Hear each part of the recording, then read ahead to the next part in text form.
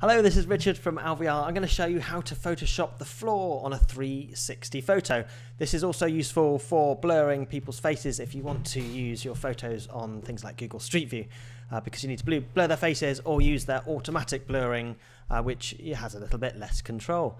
So looking down here, you can see that there's no tripod. I could have shot it from above, and now there's no tripod in there, and the stitching is all complete. I'm going to do the stitching as a separate tutorial. This is really just looking at the finishing off of removing the tripod, and we do that in a Photoshop program. So something like Photoshop, Fireworks, all these different programs that are available. I use something in the last year or so.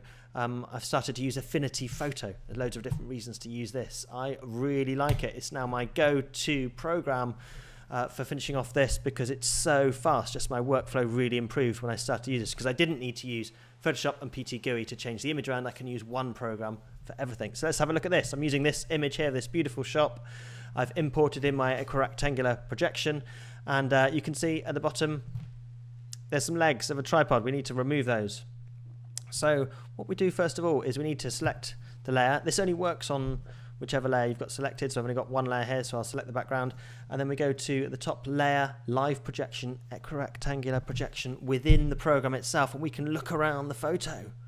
Really, really powerful. Now I've chosen this photo rather than one because we've got some interesting things. This shop has a lot of mirrors. We've got our camera in there, and we need to remove that. We've also got the tripod. We need to remove that. We've also got these lines, which is, they're really wavy. It's a problem. So we need to use the clone tool or some sort of feature to remove this. Now, whilst looking down, we can actually Photoshop, or we can change this image whilst looking down, and then that will affect the unflattened image, or the flattened image, the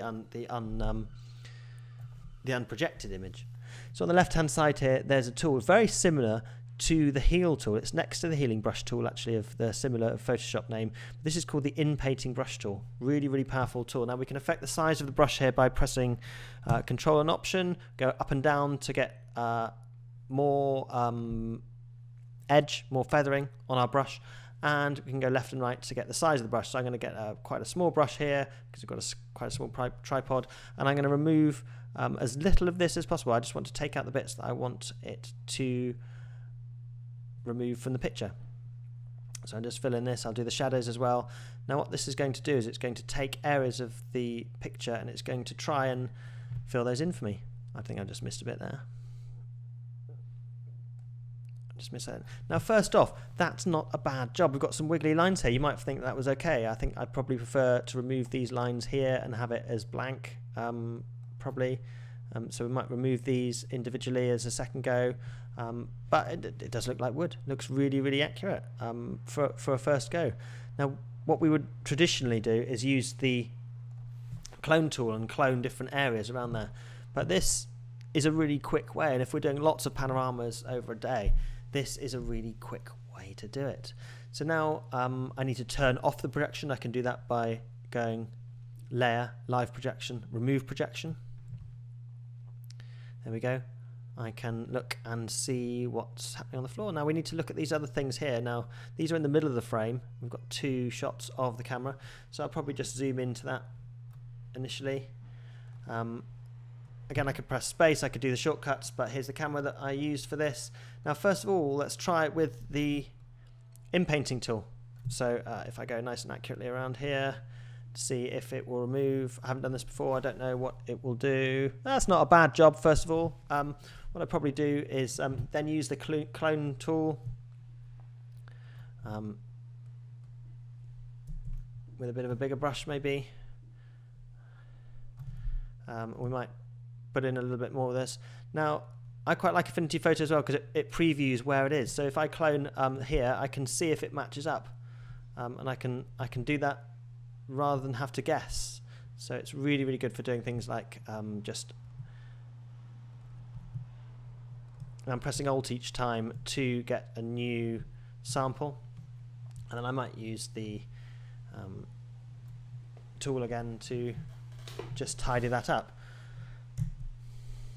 This is a reflection in a mirror. That's fine for that. Now we've got round on the other side as well, so I'm going to press space to go over to the other side, and we've got this down here. Now I'll give it a quick go with the in-painting tool. I don't know whether this will work. Really quickly, it might do a good job. It's okay, and that might be okay, and you could be happy with that. We might want to touch it up. We could spend all day doing this with a bit of this. It depends on what you want to do and how key the image is. Now again, we might want to blur up the edges of the image here and then take a different sample to make it look just as you want it. I might take this across here. Yeah, and for reflection, I'm happy with that. You know, that's okay for reflection. That looks. Just remove that one there. That looks okay. That looks like a reflection. I can't see the tripod in that image. Let's just check all the other images. Let's check all the other mirrors. Just going to scroll back. Nope, I can't see any camera anywhere else. Now, if I go to live projection again, I can just do a double check. Just pull this into the center of the screen. The ceiling was okay. Beautiful lights, beautiful window. I could change the white balance in here as well. That'd be a very sensible thing to do. But I could do that in a separate tutorial. But I think that one is okay. Now I need to turn off the projection to export this file out. If I do it like this, I will just get a screen grab of that shot there as I've set it. But I need to change off the projection because I want the rectangular version.